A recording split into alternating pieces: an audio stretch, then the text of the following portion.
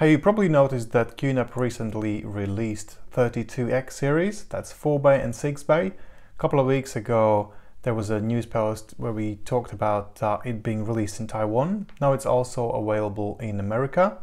So let's dig deeper. What is this all about? Also, if you want to follow up and find out when it's available in UK, go to our live products page and you'll see a green dot next to UK tally. That's when UK has these ones in stock. As you can see, they're using the old B series, 53B series chassis. So they have a 4-bay and a 6-bay available. They use Amazon budget series CPU, which is more power efficient, but it's not as powerful as Celeron, for example, or even Atom. Nevertheless, they have 4 cores, 2 GHz. So there's 1 memory slot. You can remove that and put in ECC memory if you want more reliability on your NAS system.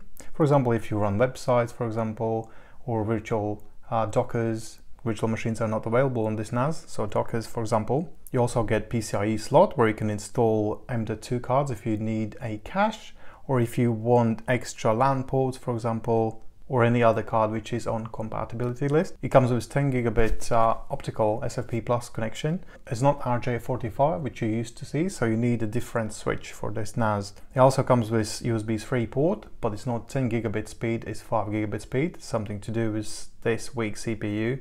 And it comes with 2.5 gigabit LAN ports, which is also good. So the CPU inside is from Amazon. It's called Alpine AL524. This CPU also allows encryption, so encryption engine is built in, so it's not going to slow down your NAS if you want encrypted shared folders, for example. So the maximum speed what QNAP have achieved in their tests is 590 megabytes a second on 2.5 gig ports, 2 ports aggregated together, and 1181 megabytes a second on a single 10 gigabit port.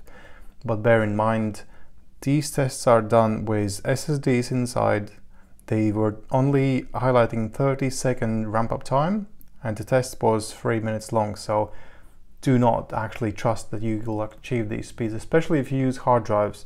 You're looking at something probably more like 300, maybe 400 megabytes a second. If you're lucky with hard drives. With SSDs, in real-time situation, you may get 5 gigabit speeds, but I would opt that you would see somewhere around 10 gigabit, as you can see in these tests. So on the 6-bay NAS, the speeds they achieved is again 590 megabytes a second, and combined 2 10 gigabit ports, these SSDs in there. Again, for a 3-minute test, they achieved maximum dual 10 gigabit speed, which is 2251 megabytes a second. And again, very unlikely with this sort of CPU you'll get these speeds, so don't trust them too much. It's more like 1000 megabytes a second if you're lucky. So as I mentioned, you can add QM2 card, which will add 2 2.5 gigabit ports, so you'll have 2 extra, and it also includes M.2 on this card. So if you want caching, you can do that actually using this card.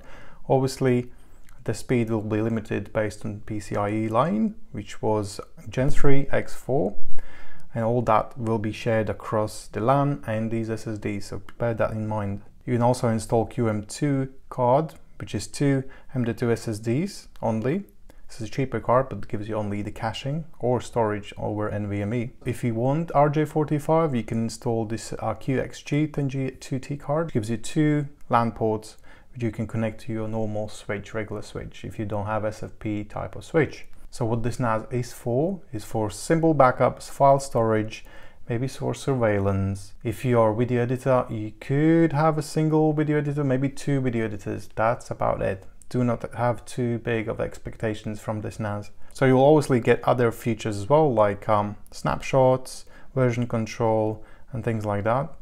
You don't need much of performance to achieve these tasks. And of course, you can have your QSync in place and run your automated backups to the cloud or other network devices in your environment. So QNAP also highlights that this is for video surveillance, which I would actually agree. This is a backup NAS, surveillance NAS, file storage NAS. This is about it, but very fast.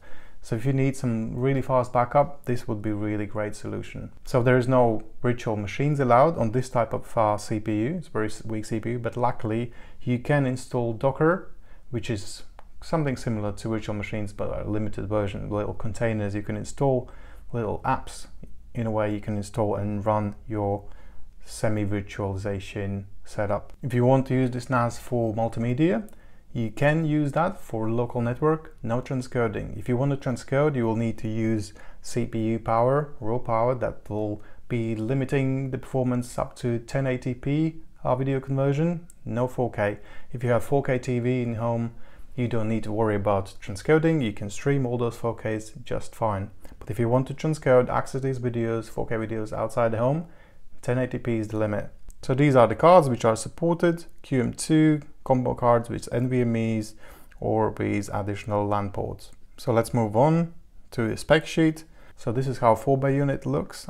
When you look at the back, you have two 2.5 gigabit ports, USB 3 port, and single 10 gigabit SFP port. A 6-bay is very similar, but you get additional 10 gigabit SFP plus port. And also worth mentioning, this is hot swap based NAS, which means you can slide these bays out whenever a drive fails and you can replace the drive, or if you want to increase the storage capacity, you can replace a couple of drives or all of the drives one at a time, and therefore you can increase the overall storage space. So as I said before, it comes with Amazon CPU, 64-bit ARM based CPU with 2 GHz per core, and you get 4 cores. The built-in memory is 4 GB DDR4. You can remove this memory and replace it with bigger chip, like up to 16 GB. And you can also use ECC memory, which is error correction technology. So you can use 6 hard drives, or in those bays you can also use 2.5-inch SSDs if you wanted to. So it comes with two 2.5 gigs, 2 SFP plus ports. It supports Wake on LAN. So whenever your NAS is off and you want to start it remotely, you can do that. And the PCIe slot is limited to Gen 3 X4 speeds, so bear that in mind.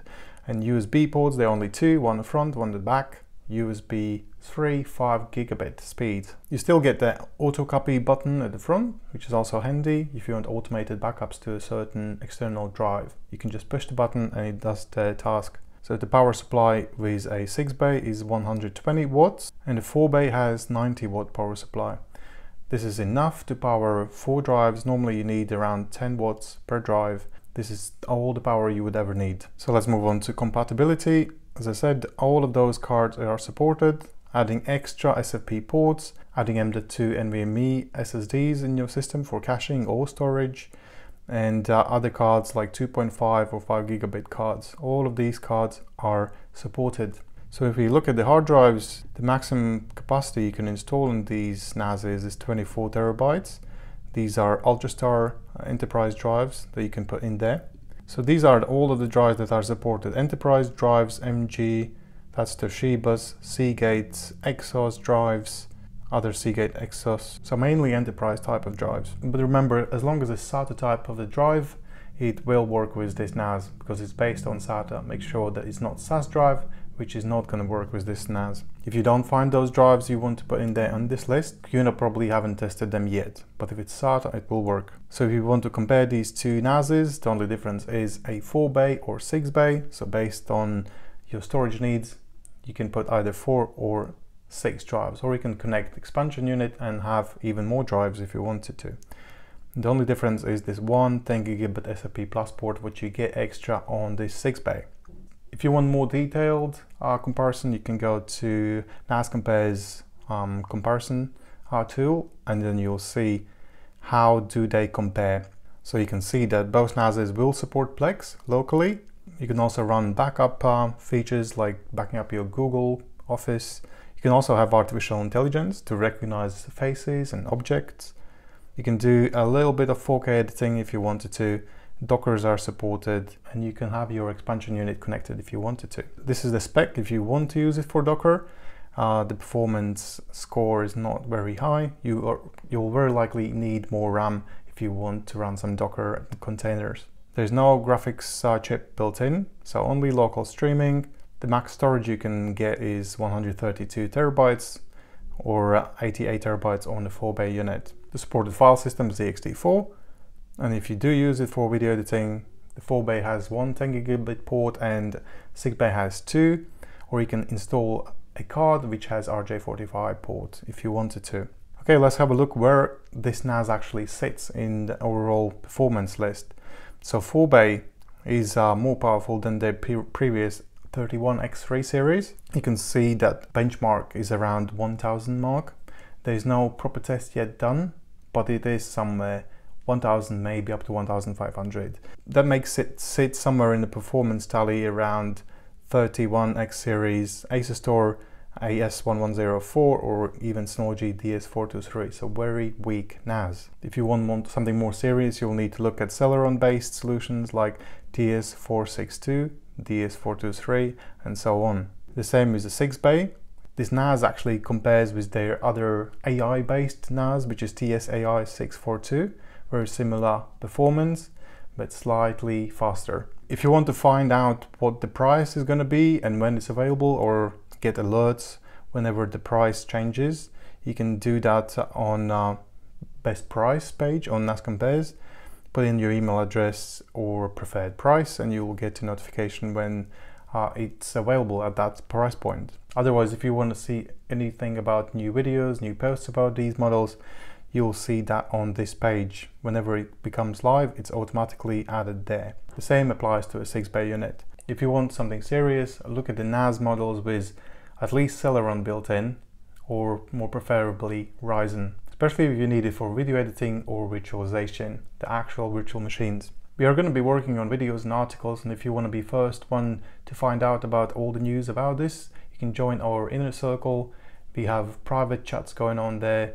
We usually upload their content early or have unique content others don't have access to. We can have discussion, you can have one-to-one conversations there, all with priority. And you can also help us to shape the channel, what products we're going to review in the future, how we're going to do it, and all based on your feedback.